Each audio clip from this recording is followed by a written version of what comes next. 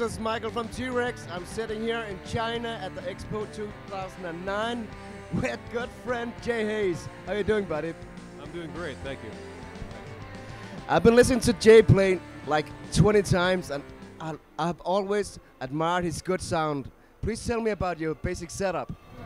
I use the Reptile delay for my delay effects.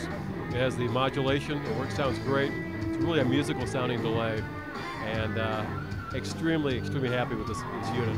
Very nice.